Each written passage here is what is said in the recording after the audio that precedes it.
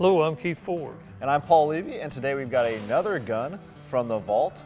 Right here we have an M3 Carbine with an M2 night vision optic.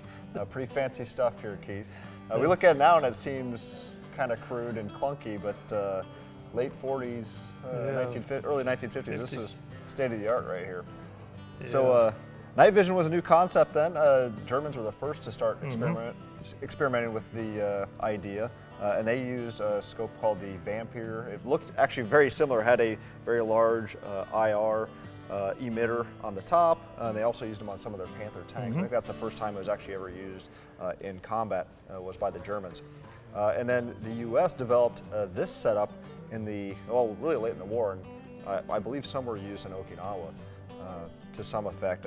Range on this setup right here is about 75 to 125 yards. You really, pretty close when you think of night vision today, and you think in the movies when you see the green or even thermals, everything's crisp. Not so much with this. This is super early. It's dim.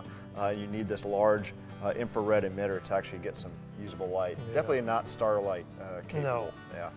Yeah. So very early on, and I found it interesting.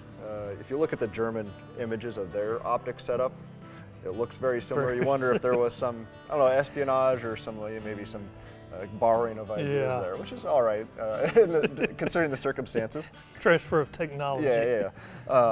But this is an M2. This is the same setup as the M1 type scope, where the IR emitter is down here. They later moved this to the top, a little bit easier to handle. This is pretty unwieldy right here. And then you have your battery pack. So you got your lead acid battery to lug along with all your other gear. I'm sure they didn't make you carry anything else. No, no.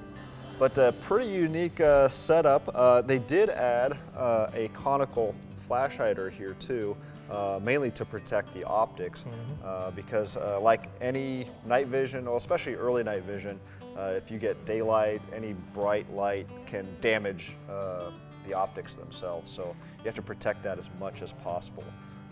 So I can't imagine this was super well liked for those that had to lug them around, especially during the day, but I'm sure those circumstances where they were used, especially in defensive positions, they were quite invaluable. What's your take on this, Keith?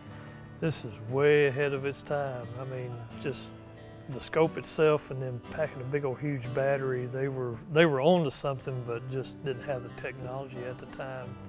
But just thinking that they were doing this though was cool. Yeah, you think about the time frame, 1944 or 45.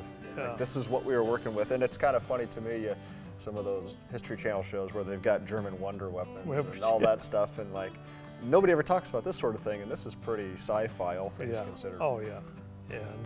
And, I mean, you've got a vertical grip right here, and for your light or emitter, and with this battery pack, because these are glass cells inside of here. Wow. Okay. Yeah, this thing weighs about 20 pounds. We can show it right here.